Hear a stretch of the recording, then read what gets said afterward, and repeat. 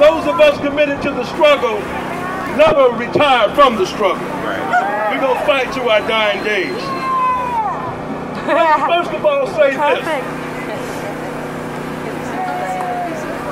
Many of you young people out there have heard about Dr. King's I Had a Dream.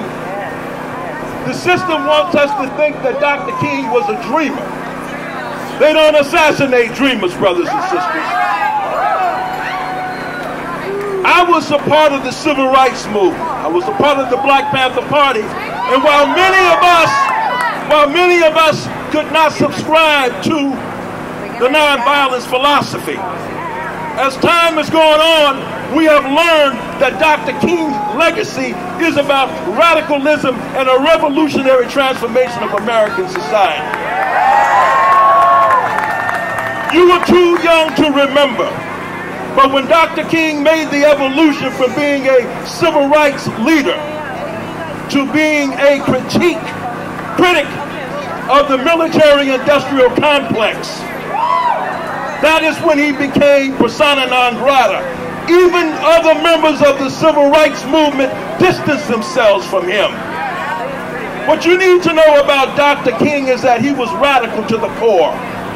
Dr. King called for the redistribution of power and wealth in society.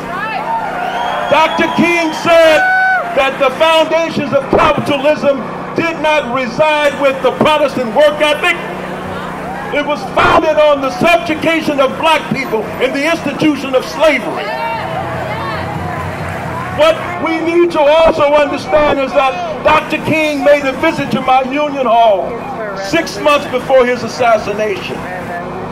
Young people say, well, why did Dr. King do that? He was a radical who sought out radical trade unionists. He also talked about how the sit-in idea came from the sit-down strikes in 1936 in Flint, Michigan with the United Auto Workers. And I submit to you now, we're going to have to sit down, and shut down in order to get economic, political, and social justice. I want to remind all of the young people that are here today, don't be afraid of Donald Trump. We have survived enslavement. We have survived Jim Crow. We have survived the inability of the right to vote. Remember, black people didn't get the right to vote by voting. We got the right to vote by organizing and mobilizing in our own name. I got a 2-hour speech in just 1 second to wrap it up. I want you to join me by saying, an injury to one is an injury to all. United we stand, divided we fall. Let's say it.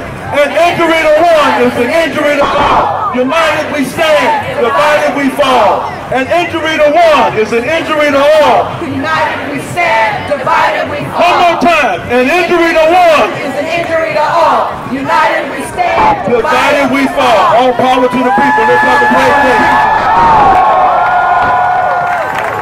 Okay, we about to be blessed.